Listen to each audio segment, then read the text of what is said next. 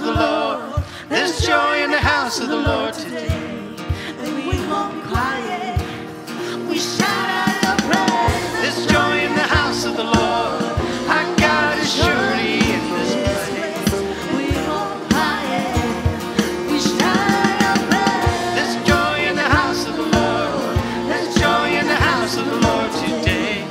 And we won't be quiet. We shout out your praise. There's joy in the house of the Lord. Our God is surely in this place. We won't be quiet. We shout out your praise. We shout out your praise. We shout out your praise. We shout out your praise. We shout out your praise. Hallelujah. Yes, we shout out your praise. Hallelujah, hallelujah, hallelujah. Yes, Lord Jesus. Amen, amen. Jesus, we shout out your praise. Can we shout out his praises? We shout out your praise. Jesus, hallelujah. Jesus, you are good. Hallelujah. Thank you, God. Come on, let's sing it out from the rooftops, from your heart out, from the street where you live. Let your neighbors know that you serve a living, breathing God. Amen. Hallelujah.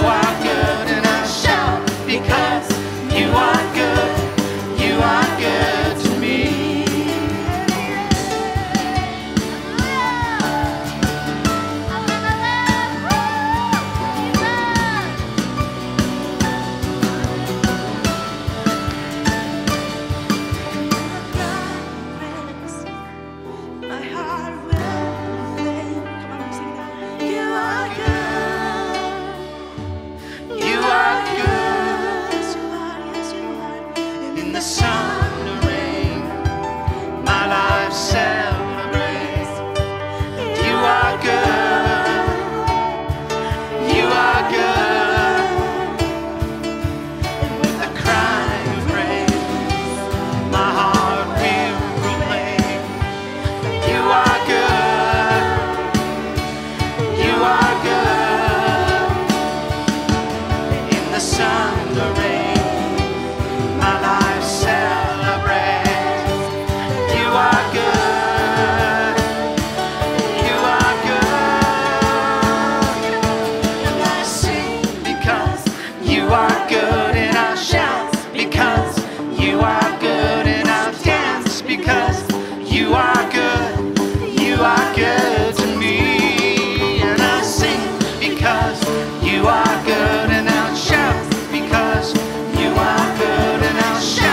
because you are good. You are good to me. Sing because you are good, and I'll dance because you are good, and I'll shout because you are good. You are good to me, and I'll sing because you are good, and I'll dance because you are good, and I'll shout because you are good. You are good to me.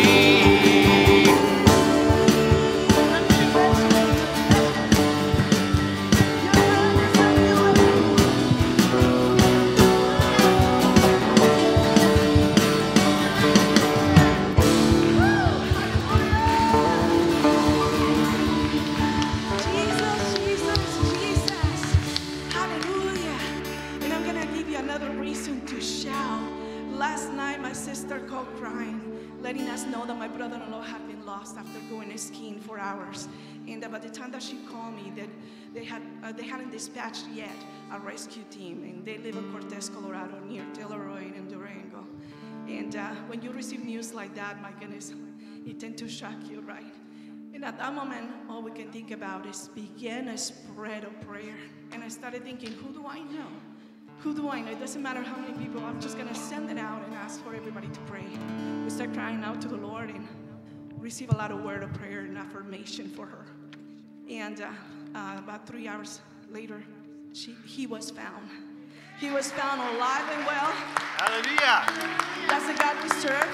And when we come together in prayer, something happens. So I want to encourage one of you. How many of you have been healed of something physical? There's many of you that have received healness in your body. How many of you have been healed? You want to raise your hand? All right. Now, put it down. Now, how many of you need prayer for a sickness that you're facing? Raise your hand really, really high. All right.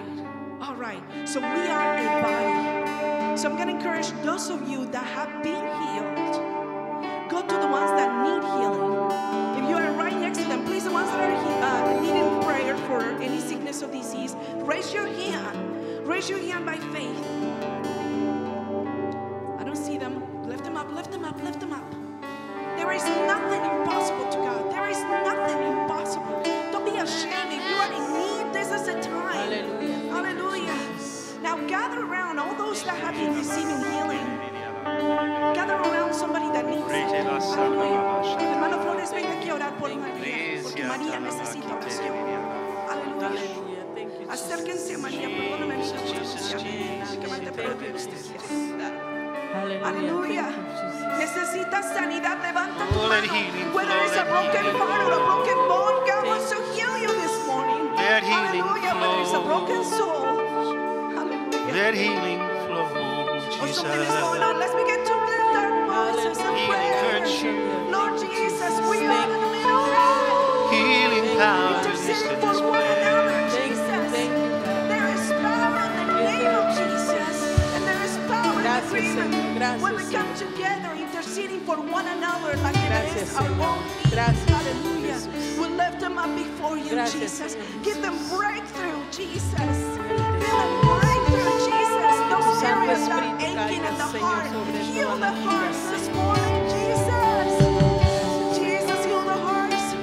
Those that are in Gracias, pain Señor. physically, my Lord, meet them right there. Even if it is a headache, Thank Lord, you, whether it's something for us is small, for them is not, and therefore Tu for you Santo is Espíritu it. In the descienda, name of Señor, Jesus. desciende, Espíritu Hallelujah. Santo. We bless our brothers, we bless our Desciende, sisters. desciende, We Padre. come in the middle interceding Que for tu one Santo another. Espíritu llene este lugar, Hallelujah, Señor, llena Jesus. este lugar de tu To you, my presencia, Lord Señor. Jesus. Be all este the lugar glory de and all tu the honor when we get to presencia, hear the Señor. miracles that are going to happen in this place. The biggest miracle of all is that we can continue to honor the King. So to our audience of one, we want to worship you, Jesus. We want to worship you, Jesus.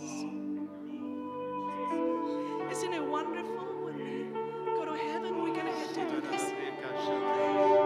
every day. Every tear will be wiped away. All the pain will go away. And we'll only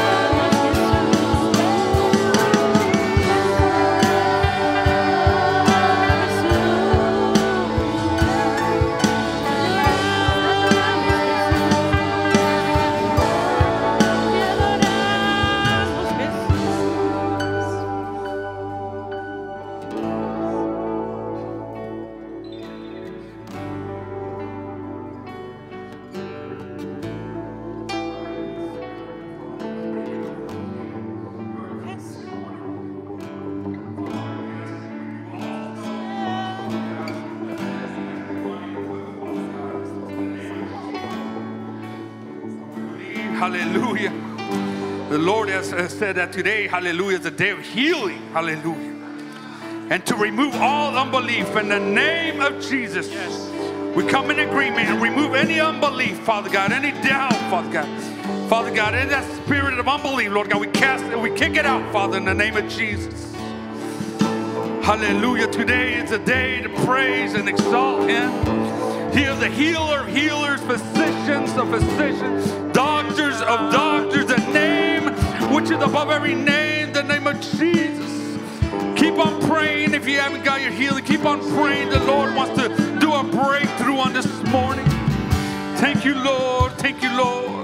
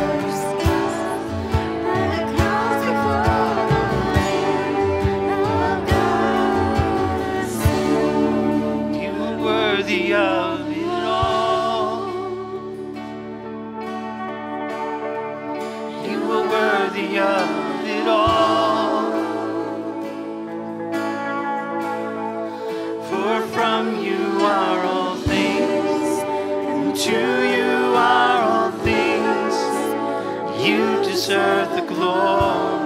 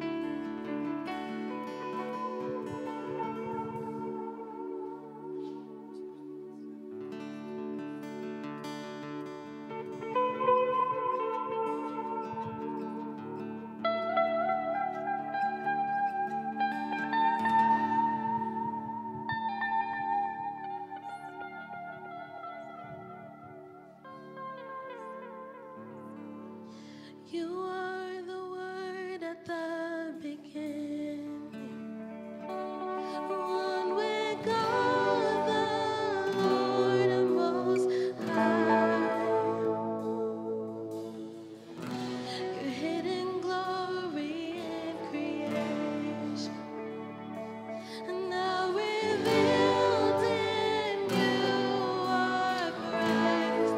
What a beautiful name it is. What a beautiful name it is. The name of Jesus Christ, my King.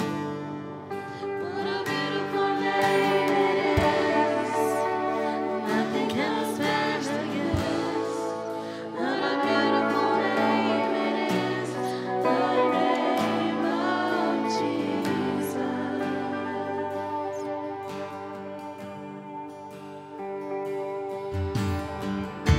You Did not heaven without. So Jesus, you brought heaven down. My sin was great, your love was greater. What could separate us now? What a wonderful name it is. What a wonderful name it is. The name of Jesus Christ, my King. What a wonderful name it is. Nothing compares to this. What a wonderful name it is. The name of Jesus. What a wonderful name it is. The name of Jesus.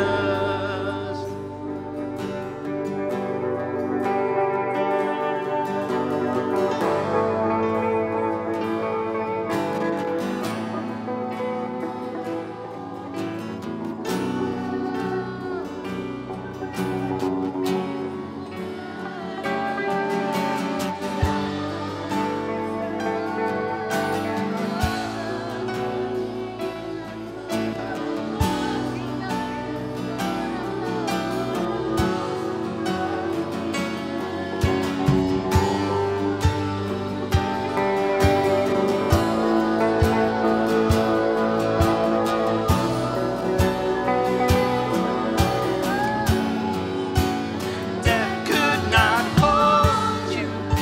The veil tore before you. You silenced the boast of sin and grave. The heavens are roaring, the praise of your glory. For you are raised to life again. You have no rival, you have no equal, now and forever, God reign. Yours is the kingdom, yours is the glory, yours is the name above all names. What a powerful name it is. What a powerful name it is. The name of Jesus Christ, my King. What a powerful name it is. Nothing can stand against. What a powerful name it is. The name of Jesus. You have no rival. You have no equal, now and forever, God, you reign. Yours is the kingdom, yours is the glory, yours is the name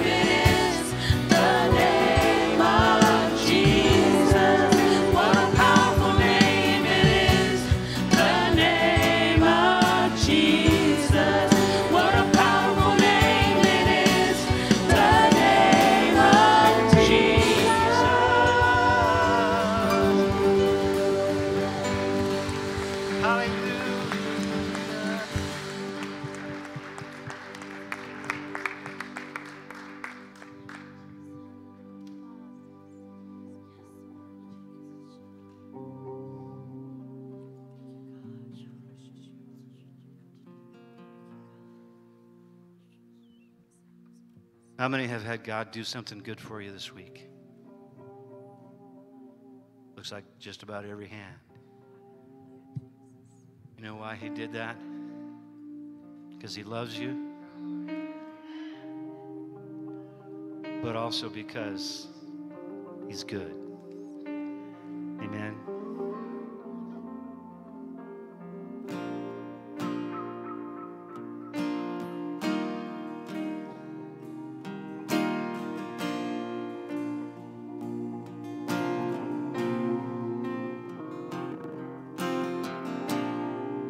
Amazing love that welcomes me, the kindness of mercy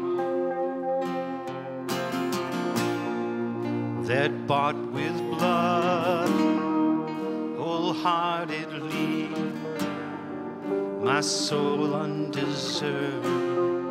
Let's sing that again. Amazing love. Amazing love that welcomes me, the kindness of mercy that bought with blood wholeheartedly my soul undeserving. God, you're so good. God, you're so good. God, you're so good. You're so good to me.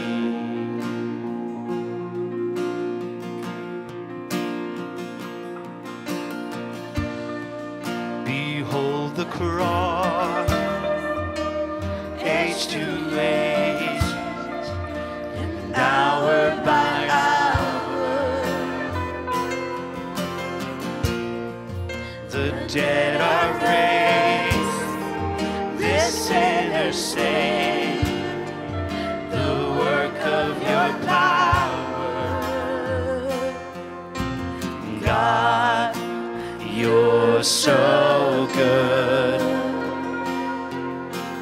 God, you're so good.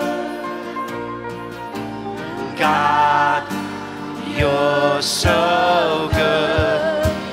You're so good to me. God, you're so good. Yes, you are. God, you're so good. God, you're so good.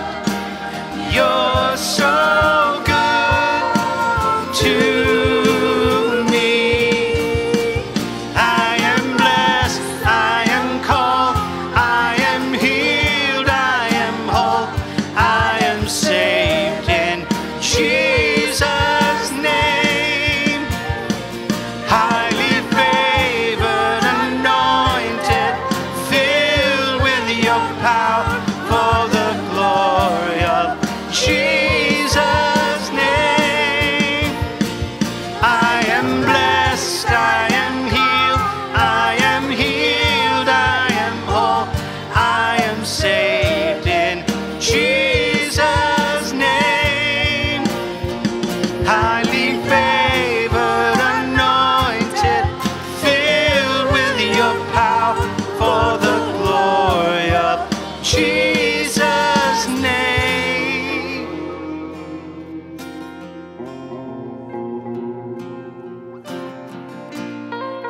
Into this life brings suffering. Lord, help us remember what Calvary has done for me, both now and forever.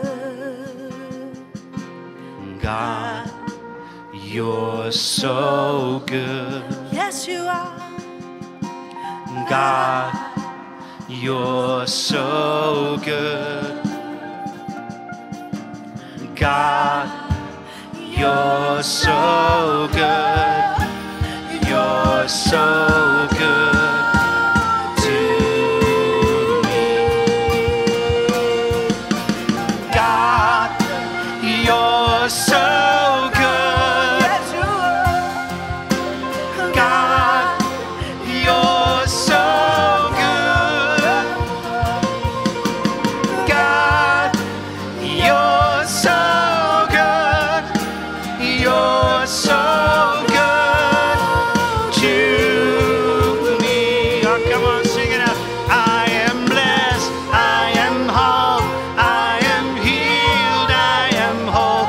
I am saved in Jesus' name. Highly favored, anointed, filled with your power for the glory of Jesus' name. We are blessed, we are called, we are healed, we are whole, we are saved in Jesus' name. Highly favored, anointed, filled with your power for the glory of Jesus' name. All right, congregation, your turn. Let's sing it out. God.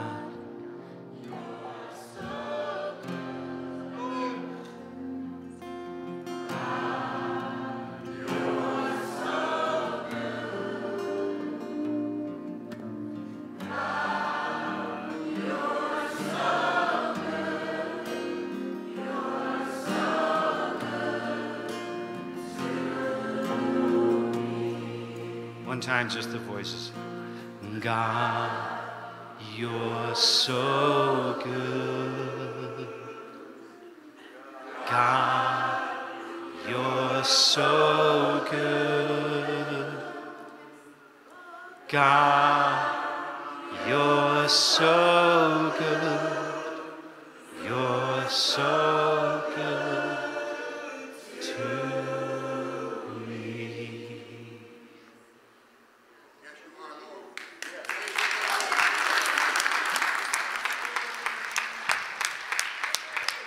One of the ways he's been good to us is that he's placed us in a family. He's given us brothers and sisters, friends.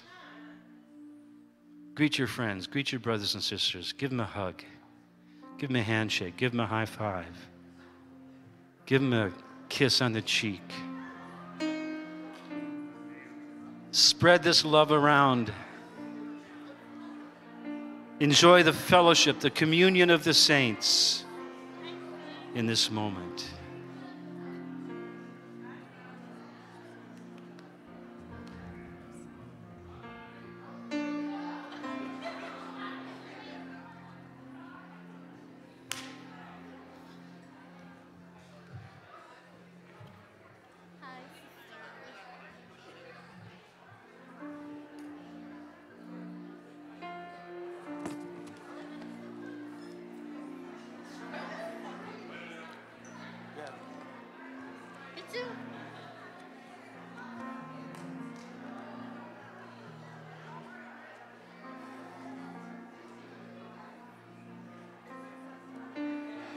We know the Lord is very good.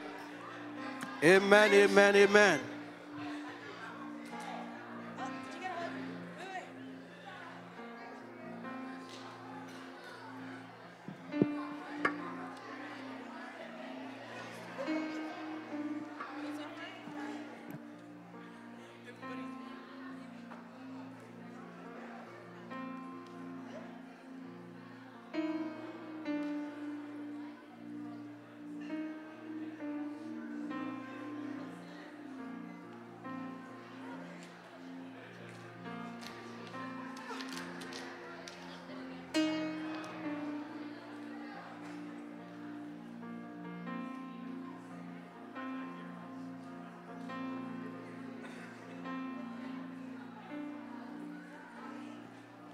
Praise the Lord.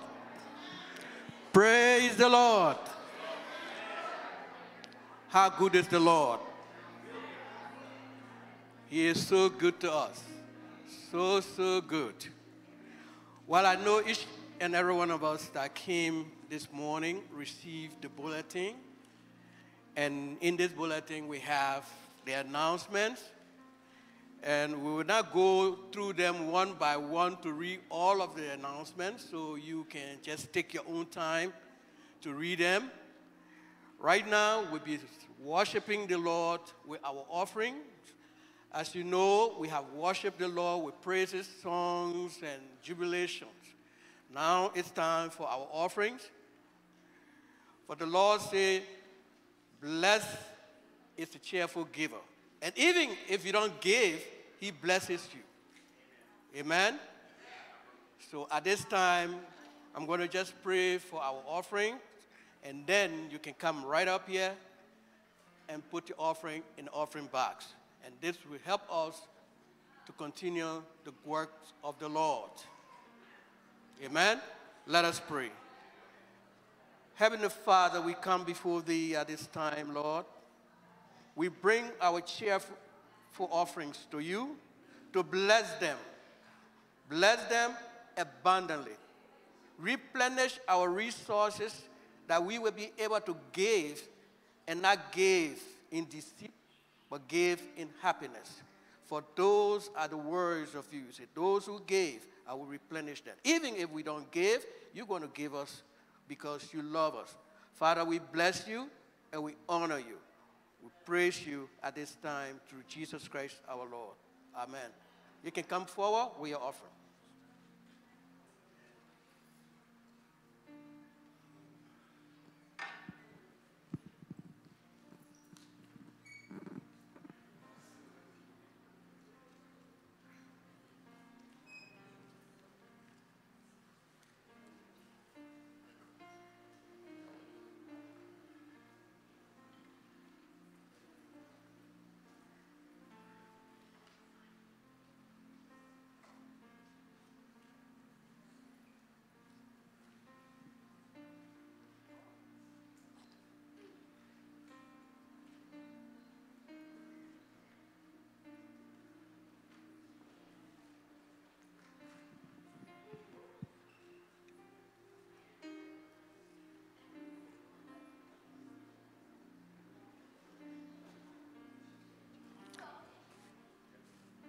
As we bring our offerings, I would just want to read this one passage from the book of Psalm 107, verse 14. And it reads, He brought them out of darkness and broke their chains. Amen? So I know God is breaking our chains today of poverty, breaking our chain of deceit, breaking our chains or of faithfulness. Let us continue to glorify Him because He is the greatest. There is no name giving honor heaven that is more greater than the name of the Lord. Amen. Thank you. And we will now say blessings to all of you as we turn the pulpit over to our pastor.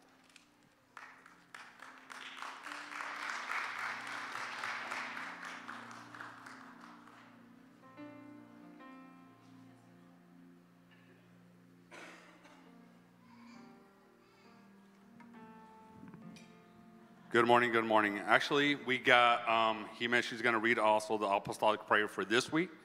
So here she is.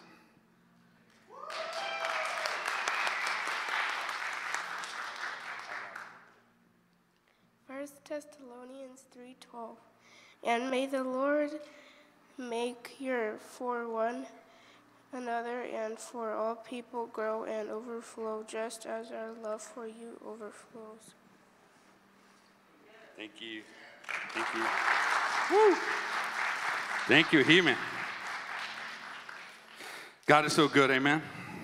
Man, He uses even, this says, out of the mouth of babes, He hath what? Perfected praise. Hallelujah. And that's why we're inviting our little children to be reading the apostolic prayers, which we'll be focusing on today. Apostolic prayer done by Paul. Man, a great man of God.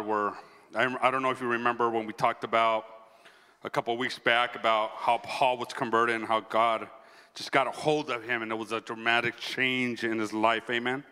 And we're going to be looking at his prayers today and focusing on the apostolic prayers that they did. So we're excited to deal with that. Amen. Also, another thing that God was showing me today was that don't feel afraid to jump up or sing or praise the Lord. Amen. He says, there's the saying that says, I'm going to let my hair down today, right? You know, I even do it by faith, right? I don't have hair, but I do it by faith, you know. And so I'm going to say that in Spanish too, que se dejen soltar el pelo, ¿verdad? Que se baje hasta abajo, ¿verdad? Por fe, ¿verdad? Que yo lo hago si no tengo. But we're going to be looking at Ephesians 1:17-20. And we're going to be looking at the prayers that Paul, the apostles, had when he prayed. And it's something that we were talking about healing today. And I think there was a little bit of doubt going around, but God wants to break that off. And the word he gave me before we started praying was that removing the stumbling blocks that the enemy has put before us. Has put these stumbling blocks. And today he wants to help us remove those things. And he wants to show us who we are in him. Amen? Let's read Ephesians 1:17-20 really quick, and then we'll get into prayer. It says, I pray that the God of our Lord Jesus Christ, the Father of glory, may give to you the spirit of wisdom and revelation in the knowledge of him, the eyes of your understanding, meaning your heart, be enlightened, that you may know by experience what is the hope of his calling, what are the riches of the glory of his inheritance in the saints, and what is the exceedingly greatness of his power towards us who believes, according to the working of his mighty power, which he worked in Christ when he raised him and seated him at the right hand. Amen. Wow, what a powerful verse. Amen. Let's pray. Father God, we thank you, Lord, for your grace and mercy, Father. We thank you for your love and mercy you're pouring out on this morning, Lord God. We thank you for the privilege and honor it is to come before you and just, Lord God, lift our hands up, Father God. Lift our voice up. Father God, lift everything that we are up to you and worship you, Lord God, and give you thanks just for getting us here this day, Father God. We give you thanks. We give you the honor. We give you the glory, Lord God, that your name is above all things, Lord God. And may you open our hearts and minds that we may receive this word that you have for each and one of us, Father God, on this morning, Lord God. May it penetrate our souls, Father God.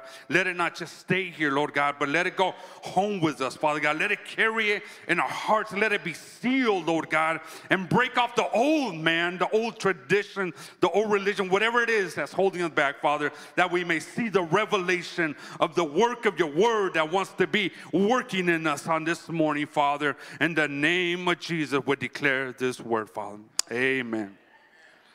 God is good and all the time.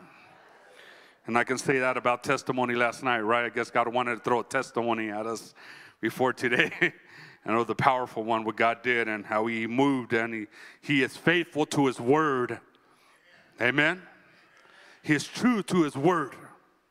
And that's what we're going to be talking about today, about the word of God, how it is true and how the apostles prayed and things would happen. Even though that their life was on the line, they declared and they dared believe God for what was going to happen.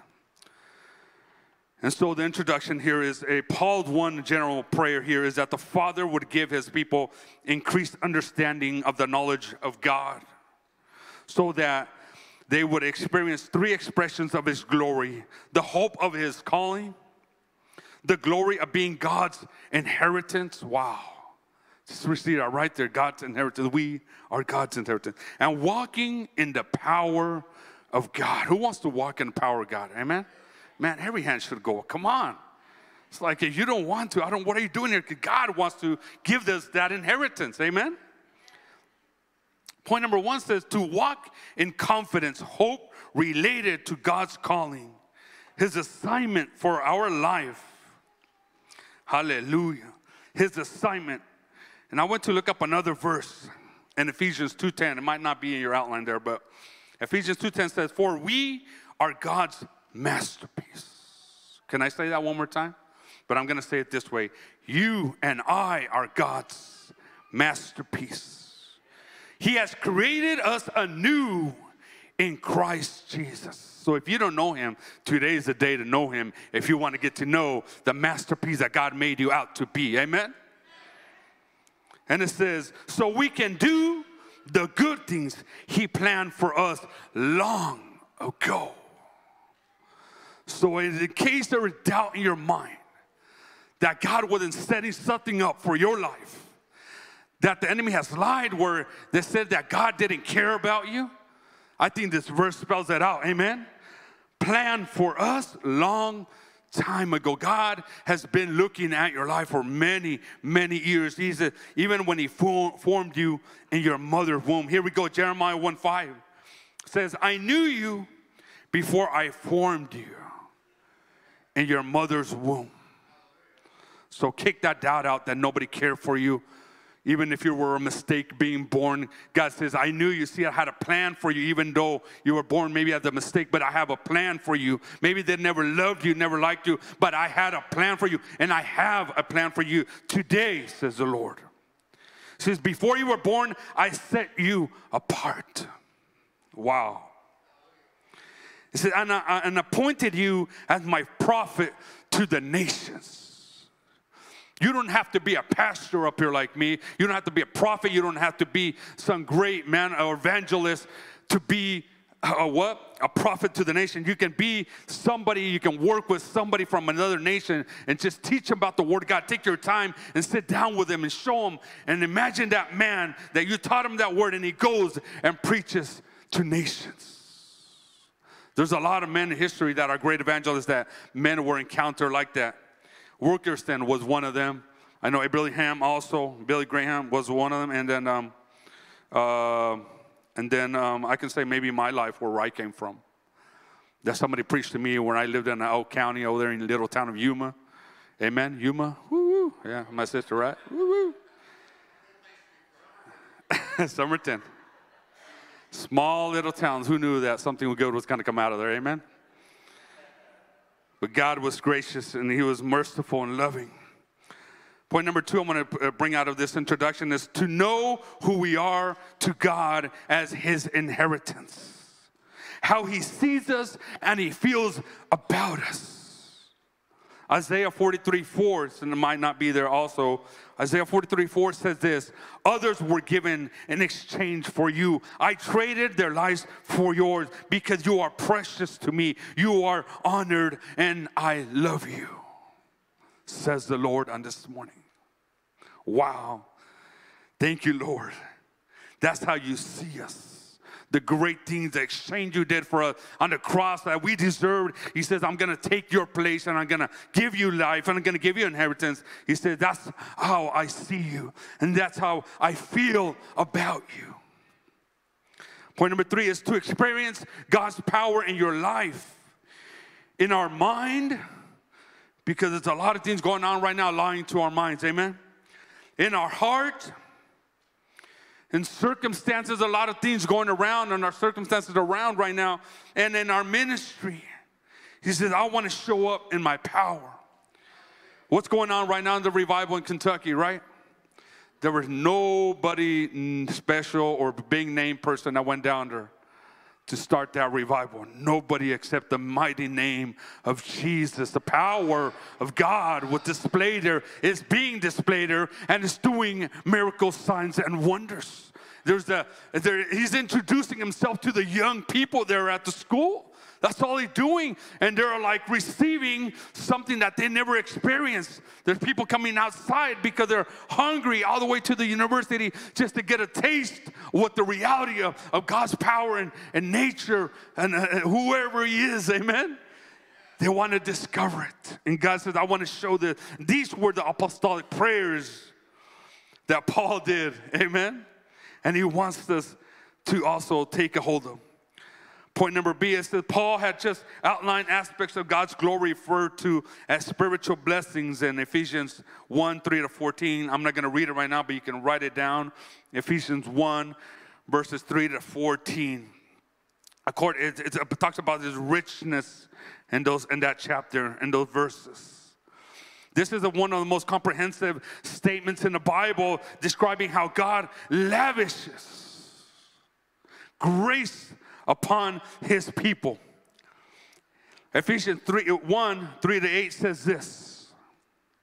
Ephesians 1, 3-8 says this. I'm going to read this part and it says, the Father, pay attention to this, the Father who has blessed us with every spiritual blessing in the heavenly places in Christ, just as he chose us, having predestined us to adoptions as sons and daughters. Amen. In him we have redemption through his blood and forgiveness of sins according to the riches of his grace. Do you want to know how you have redemption, restoration, forgiveness of sins? Right here is talking about it. And it says, according to the riches of his grace. You see, it's not by you. It's not about what you can do or what you have done or how much you can do. The other day, me and my son were talking about tithing.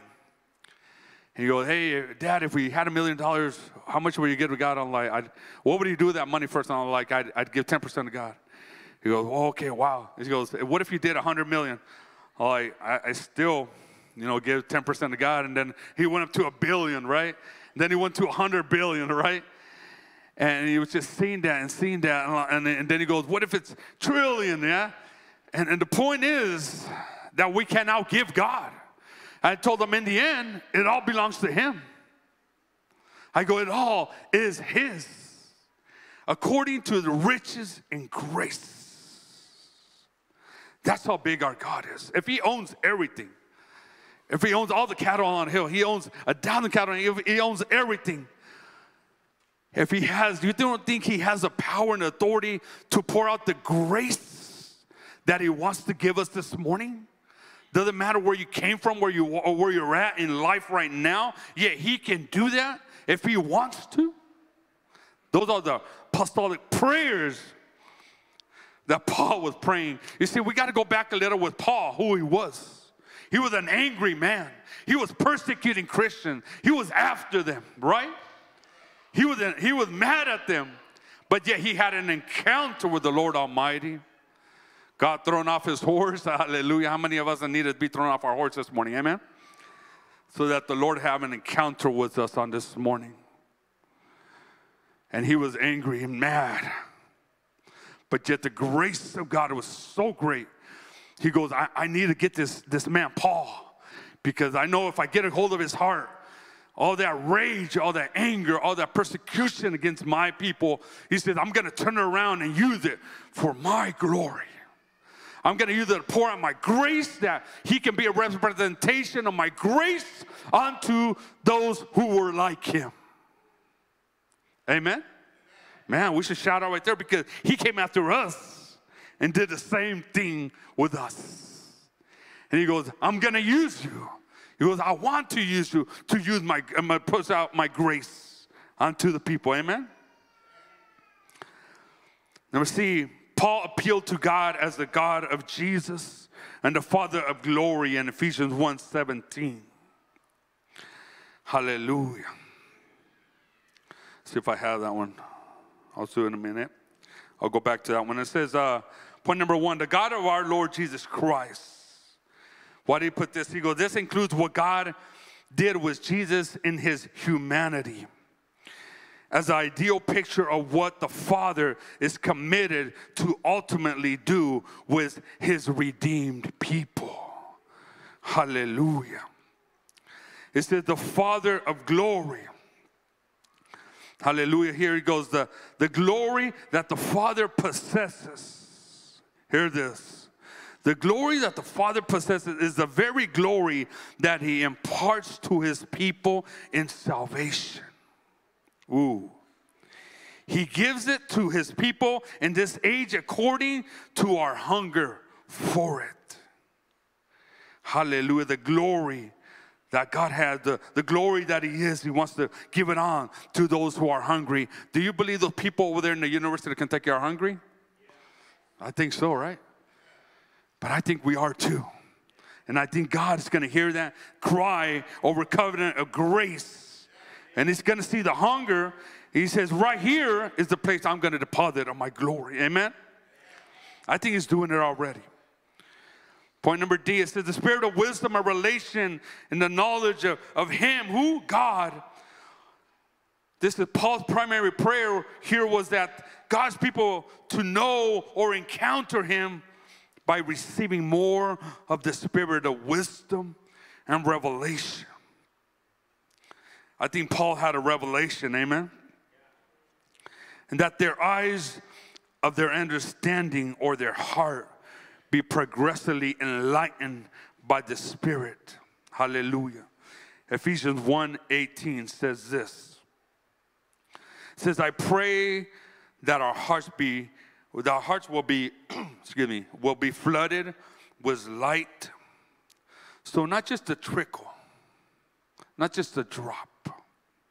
This should excite you right here. It says that the hearts be flooded with light so that you can understand the confident, here's the word right here, powerful word, confident hope he has given to those he called. Be confident in what God has called you, amen? It says his holy people who are his rich and glorious, what? Inheritance. Wow. The inheritance that we are to him. Amen. Hallelujah. Man, I'm going to have to get my tea or water here. Sorry, my throat's a little dry today. Oh.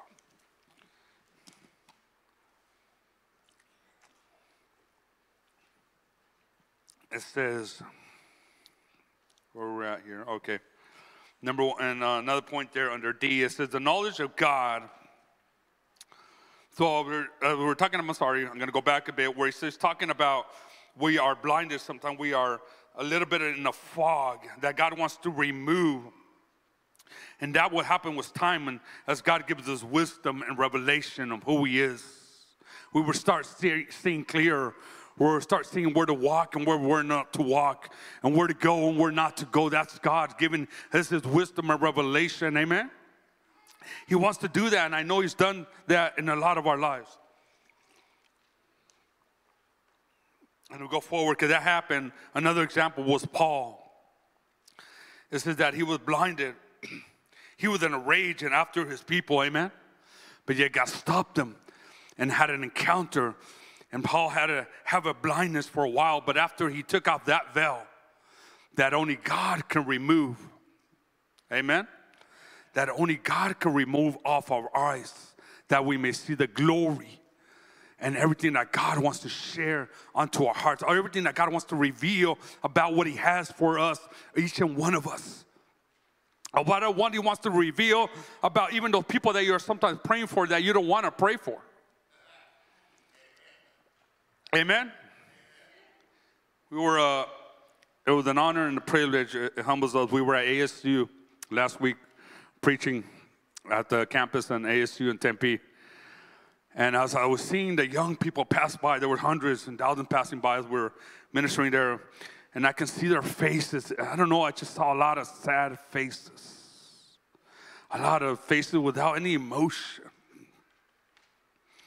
It was just so sad. And I was like, God, how do you want me to pray for these people? It's like zombies walking around. Back and forth to the classes, back and do what they got to do. But we have the privilege and honor of speaking to many out there still. And some of them opened their hearts and, you know, they didn't know who Jesus was, so they had heard of him. We put a sign that said, who is Jesus? An icon with a lunatic, with a legend, with the Lord God. And we even had other, right? And it was sad to see some of these people, what they thought of him or didn't even know him. Even though their parents knew him, some of them didn't know him. So I think it's our job to open up remove that veil off of even our children, that they may see that we serve a mighty and powerful God. That they can have revelation and wisdom, that so when they're in school and something is taught that doesn't belong to the word according to the morals of God, that they can stand up and say something about it. Amen? Amen? That's our children we're talking about. And that's how God wants to talk to us. We're people that we don't hate. Also, God wants to send us to minister to those people that we don't like even to. That's our heart, the heart of God, the revelation of what He wants to give us. Number 2, the unmade mind cannot understand spiritual truth. Here we go. We need living understanding that only comes from the Spirit of God, or the Holy Spirit. Amen. It says the strongest eyes are useless when a person is in total darkness. The natural man has no spiritual sight. The scripture is more than intellectual ideas, but it is an unveiling of spiritual things which requires the supernatural capacities given by the Holy Spirit. 1 Corinthians 2:12-14 says this. 1 Corinthians 2, verse 12-14 says this. And now we have received the Spirit that we might know the things that have been freely given to us. What did it cost you? Nothing. It says the natural man, unaided mind, says, do not receive the things of the Spirit of God, for they are foolishness to him, nor can we know them. The only way to know what God has for us, what God wants to do, is to awaken to the Holy Spirit, that He awaken us, that He enlighten us with the Word of God. Even Jesus called out the Pharisees, amen? He goes, you guys look beautiful, you guys are adorned beautiful, you look like priests and all that, right? That people see you and all that. He goes, but inside you are so empty. He goes, you're like an empty tomb. That's what He called them. He called them out. There's theologians that know the word back and forth and they can quote it, this and that, but they are missing, they're not connected to the river of life. And they're missing out in the revelations of God. It says that we are going to be planted next to a river, right? It talks about in Psalms that we are planted. We got to be connected to the vine, which is Christ Himself. Amen? We're going to go if you got your outlines already, excuse me, E, that you may know. What did that say? The Greek word for knowledge, epignois, refers to experiential knowledge, which is much more than informational knowledge of true facts about God. To know or encounter God is the essence of eternal salvation. Ouch. Eternal salvation, amen? That's our main focus. John 17:3 says this, and this is the way to have eternal life. That's our focus, to know You, the only true God, and Jesus Christ, the one You sent to earth. You think Paul had an encounter with Christ? You think he had a revelation who He was? That He is the only way that was eternal life through Him? Yes, we know, because he had a turnaround, right? He had a major turnaround and started preaching the gospel with fire. Even though his life was in danger, he started preaching it because he knew what his main purpose was. Philippians 3:10 says, I want to know Christ and experience the mighty power that raised Him from the dead. What did he say? Here we go again. I want to know Christ and experience the mighty power that raised Him from where? From the dead. Ouch. The one You sent. I'm sorry, you jumped up here. I want to suffer with Him, sharing in His death. That's the kind of love. That's the kind of experience that they had. They had such a revelation of the experience of the mighty power of God that we see a man that was before him that we talked about, Stephen, when he was stoned. He was being stoned by his enemies, the one he was preaching love to and God's promises and what God wanted to do to these people who he was speaking. And he was being stoned. As he was being stoned, he looked up and saw the glory of the Father and the Son seated at the right hand. He had an encounter with God right there when he was put to death. Oh my gosh, isn't that amazing? I want to go out like that. I want to go out like that. He didn't feel a thing. He felt nothing but love unto the people that were stoning him, calling about him, all those things. He goes, God, forgive them, for they know not what they do. Wow. I want to have that encounter. Amen. That we know him. Foundational to Paul's approach to discipleship is that the heart of a believer be enlightened. I like to put the word awaken. That's not the word that gives me, the Lord puts in my heart. Awaken. It takes God to know God. Amen? That's the only way you're going to know him. I'm sorry, but it's going to take God, an encounter with him to know him. Sorry, my throat here. It says, thus we earnestly pray for more to Paul. This was the primary need for the Ephesian believers. It is the most powerful influence that equips us for the wholeheartedness. I pray, Lord, let me see what Paul saw so that I can see and obey you like Paul did. That's my prayer. And I pray that we have that encounter, that awakening unto our spirit and to our mind, that we may see God. And the only way is to have an encounter with him. Roman number 2, it says the hope of his calling. The hope of his calling. Paul's first specific request was that they have confidence related to God's calling for their lives. And I think we forget sometimes what God wants to do in our lives. Amen. He wants to be confident, have a confidence related to God's calling for their lives. Says God's calling on our lives includes our calling to be in his eternal family. And that's back in Ephesians 1, 3-14.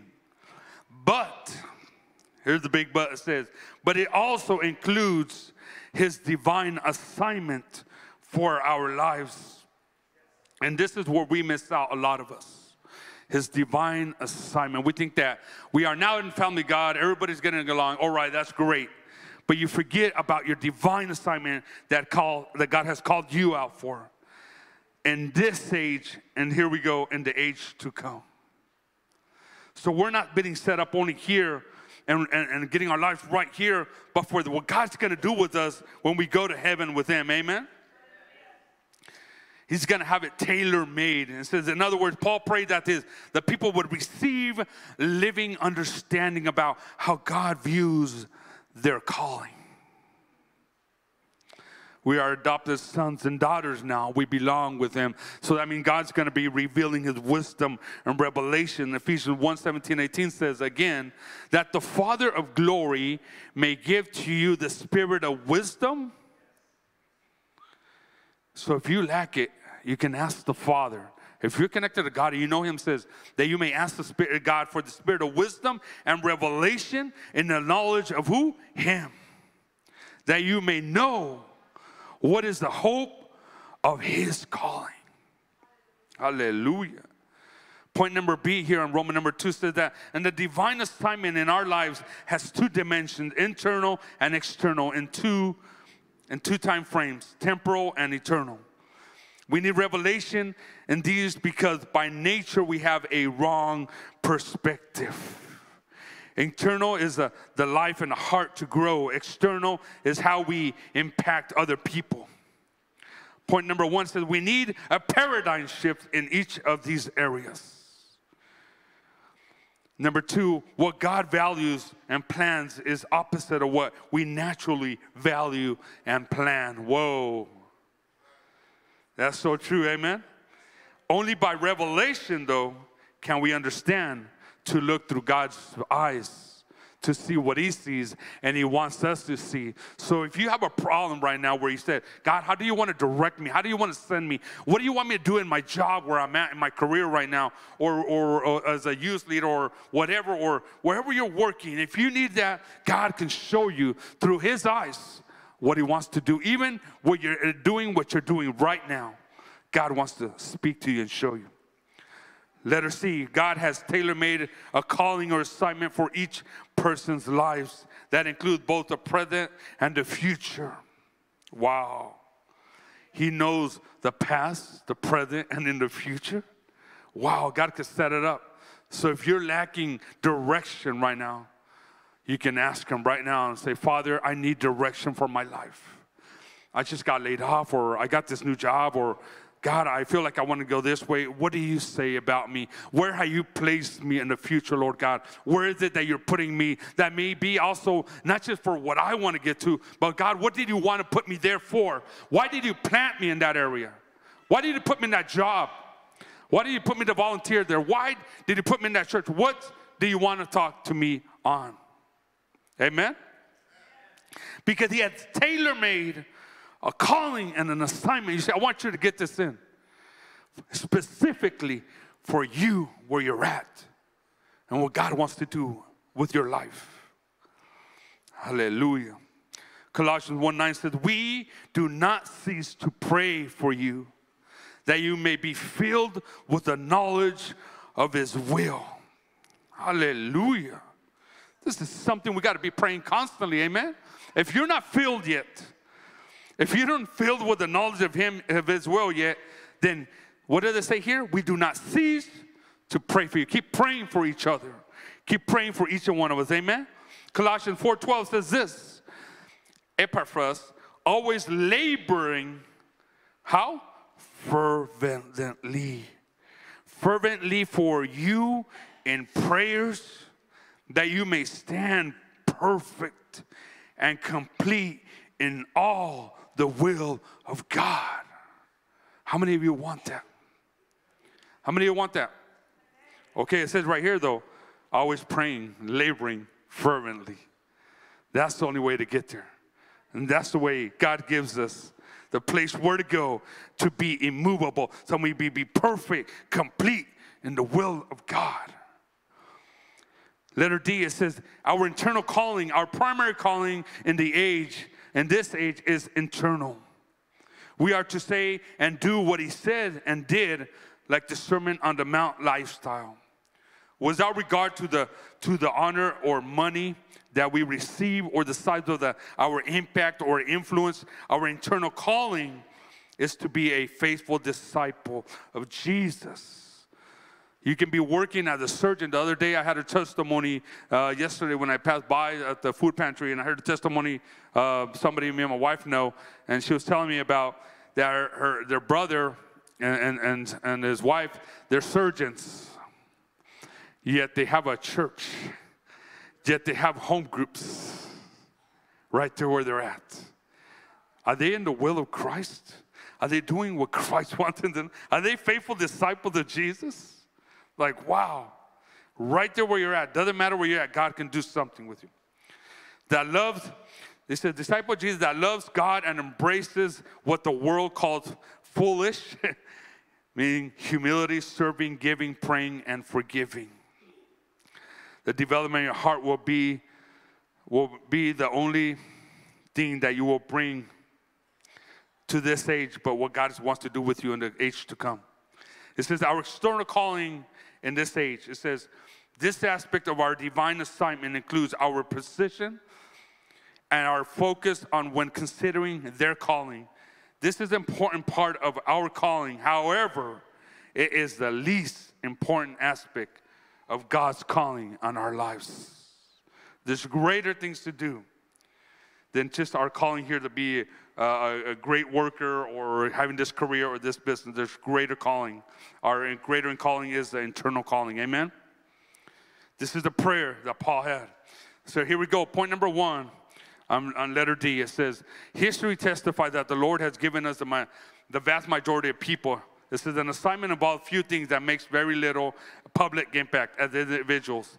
In terms of the numbers directly impacted of the proximity, 1 billion believers today, my guess is, it says maybe by only 1,000 of them directly impacted, 10,000 or more on a regular basis, meaning that there's a lot of us that are believers and we impact only a few amount of people around us only, and that we got to let God do what he's got to do. Even if you impact one person, though, see, here's the thing I want to share with you. Luke 19:17 says this. You are faithful in the very little, have authority over 10 cities. We shouldn't despise the small beginnings that God gives us. Where we're at, where we're starting, whatever it is that God is putting you, do not despise those small beginnings. Matthew 25:21 says, you are faithful over a few things, I will make you ruler over many things. Matthew 25:1, that was it right there. That's what God wants us to do. It says, we will not be evaluated by the impact, but by the faithfulness that we work in the Spirit of God and the revelation of God.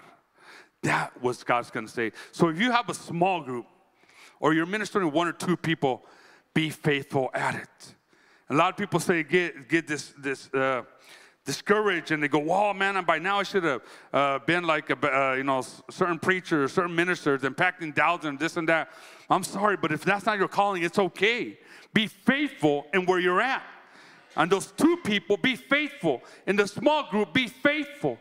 Because God's going to give you what it says right here, and the very little have authority over 10 cities. He says, in a few things, if you're faithful, he says, what? You'll be rulers over many things. Be faithful where you're at. You're teaching the kids, pour out all you got onto the kids. You're teaching the youth, pour out onto them everything that God has given you and more, because that's what God wants you to be at that moment. So be faithful in that area and pour out what God has given you. And if you see little results, be faithful, be faithful. It takes months, be faithful. If it takes years, be faithful. If it takes a decade, be faithful. Amen? And that's our God right there. How long have we been serving God, Ben? Many years, right? We don't want to say that, right? The age. We'll leave it at that. Yeah, my God is faithful. And we try to be as faithful as we can. And this is what God is doing. Amen? For a lot of us. You see, we can compare this lifetime to it's really a 70-year internship that we're living right now. Getting ready for what God wants to do and the many things and the bigger picture that God has for us. This is a temporal thing. This is a residency if you're going to be a doctor, right? This is a studying because you're going to work those 70 years to be working with him in the millennial, whatever it is, on many years, many, many, many years. Well, this is 70 years. That's nothing, he says, for everything I want to do with you, where I want to use you. Point number 3 in our life, change when we have assurance that the small things that we do in seeking obey God are valuable to him. He esteems and remembers them forever. Matthew 10:42. Hallelujah. So I got that one. I don't, sorry. Matthew 10:4. Oh, there it is. So I'm sorry. Yeah, it says, and whoever gives one of these little ones only a cup of cold water in the name of a disciple, right? Surely I say to you, he shall be by no means lose his what? Reward. Wow. How many of you want to be part of that? The letter F says, our eternal calling, maybe the millennial or whatever after with God, it says the impact or the measure of God's glory that the Spirit will release through us in the age to come will be much greater than it is in this age. It makes revelation to see that our greatest measure of power and ministry impact is in the age to come. By revelation, we see that faithfulness in little now leads to ruling over 10 cities. In the age to come, 2 Corinthians 4:17, 18 says this. 2 Corinthians chapter 4, verses 17 and 18 says, for our light affliction, which is but for a moment, is working for us as for more exceeding and eternal weight of glory. While we do not look at the things which are seen, but at the things which are not seen. For the things which are seen are temporary, but the things that are not seen are what? Eternal. Ephesians 1:14 says, who is the guarantee of our inheritance until the redemption. I'm sorry, I jumped around there. I shouldn't have gone there yet. I'm going to stop right here. I got 2 more points, but I'm going to stop. Lack of time, but God, I can't believe, I love these prayers. If we really get into it and we start looking at it, what God has for each and one of us. If we look at the prayers that they did, that they dared to do, right? If we dare to remove what the enemy has been wanting to be a stumbling block, that's what the other word that the Lord gave me, removing the stumbling blocks that the enemy has been wanting to put up in our lives. If we dare to believe God for what he wants to do and is doing, God can do great and mighty things. Amen? Let's get on our feet really quick here. Hallelujah. Thank you, Lord. Hallelujah. Thank you, Lord. Thank you, Lord. 2 more. Wow. I thought I was going to get through more, but I guess God has a lot for us today. Amen. Hallelujah. Thank you, Jesus. Lord, I thank you, Lord, for these prayers, Father God, that your apostles did, Father God. Lord, I want to take them to heart, Father God. I want them to be prayers that shift history. Lord God, let us be prayer warriors, people of God, that when we prayed, there is a shifting going on in history. And right now, Father God, there's some critical things that need a shift, Father God, in our nation, Lord God. And I'm excited for what's going on, Father God, in Kentucky, Father God. But, Lord God, I don't want to just be excited. I want to be part of it here in Covenant of Grace. Amen? And God does not limit us. God is unlimited. That's what he was saying. He goes, there is nothing impossible for our God. If we cry out here in Covenant, we can see his mighty hand even more of what he wants to pour out. That's all the kids over there are receiving. They're just receiving the love of the Father, his mercy, his grace just being poured out. That's all. And there was nobody important there except the Lord Jesus, the Holy Spirit moving. Father, we ask you that you be the important one here, Father God, in Covenant Grace. That you take over, Lord God, that you remove us, Lord, that we die, that you live, Father God. That we may exalt you, Lord Jesus. Lord God, I know you're not done with healing today, Father. Lord God, you want to heal today still, Father God. You are not done. Hallelujah. Thank you, Lord. Thank you, Lord. Hallelujah. If you're still hurting a bit, you think that God is not done, hey man, hallelujah. Be in agreement with me that God wants to bring healing on this morning. Lord God, bring healing, Father God, where there's pain, Father God. We're talking about spiritual also. We're talking about physical pain. Lord, that there is nothing that you cannot do, Lord God. The enemy has lied enough where he says, you come up to here, but that's not true, Lord God. You have no line. There's no limit for you. All things are possible in the name of Jesus. Lord God, we kick out doubt, Father. We be kicking out still unbelief, Father, in the name of Jesus. Name of Jesus, Lord God. Even if it's a process, amen, Father God, but you can do it. You can do it, Father God. And we today, Father God, are in agreement as a body of Christ that you will be doing miracles, signs, and wonders, that your name, that the name of Jesus may be glorified. And nobody else but the name of Jesus. That they know that the Father is visiting Covenant of Grace. That the Father's showing up. Because there's a lot of hurting children out there that are in need of this love of the Father. Lord God, there are many here. There's some, Father God, I feel that you want to pour out your love on some here today, Father. Pour it out, Father, in the name of Jesus. Pour out your love. Pour out your love. Do not hold back, Lord. Do not hold back. Pour out your love, Father. Derrama de tu amor, Padre, en esta mañana, Señor. Aleluya, siento de Dios que quiere derramar de su amor. Para Él no hay límite, no hay barreras. Dios se quiere mover, aleluya, entre su pueblo. Él quiere sanar y hacerte libre, no nomás del dolor físico, pero también espiritual. Dios quiere hacer una obra en esta mañana, no ha terminado. Thank you, Father. Thank you, Lord. You are so good, Father. You are so good. And today we receive the healing that you have for each and one of us. In the mighty name of Jesus. Amen. Let's give him praise. Amen.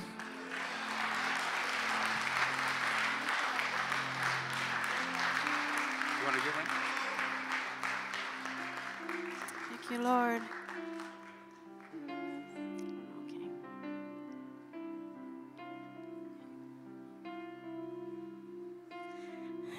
Thank you.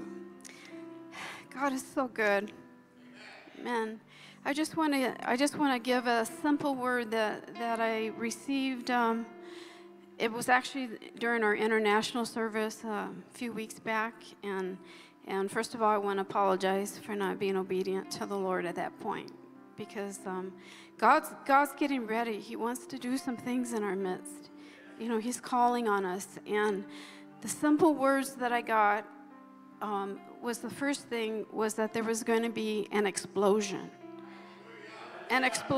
here, and you know, I just think that means the Holy Spirit coming to us.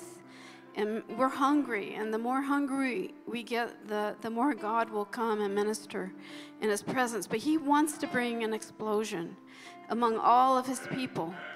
And the second thing is that He wants to challenge us, and it goes so along with your word today, Emilio. So, and that was that God wants to use each and every one of us.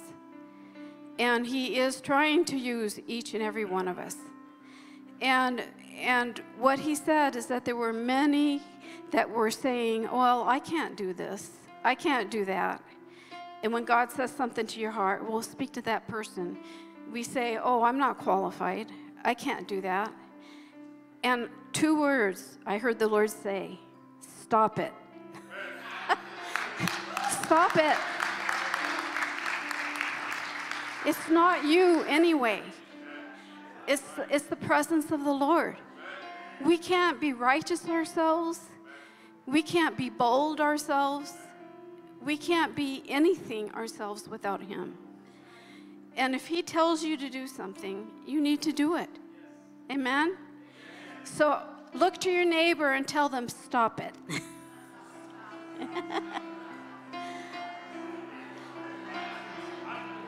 But look to yourself. Look to yourself and say stop it. That I'm going to do what the Lord tells me to do. He's looking for obedience, isn't He, in our lives? And you know, it just boggles my mind, you know, that myself or any of us, when He tells us to take a step here or take a step there or speak, open our mouths, do something, sing for Him. When He tells us to do it, the gall for us to not do it. He is the King of Kings and the Lord of Lords.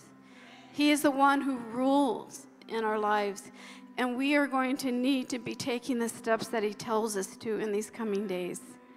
There is so much going on, so much, and we are living in the end times, and we need to be obedient to Him.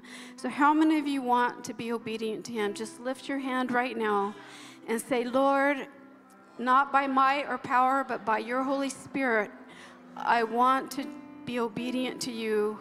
I want to speak, Lord. I want to speak those words to those in need. Father, if you've given me a teaching in my heart, I want to share it with the people you want me to share it with. God, we pray for our kids, for our youth. Father, that you raise them up, Lord God, to be obedient servants of yours, Lord. We just ask for that explosion to come in this place, Lord. Jesus, we're hungry for you, Lord. We're thirsty for you, Lord God. And we just say, come, Holy Spirit, in Jesus' name. Thank you, Lord.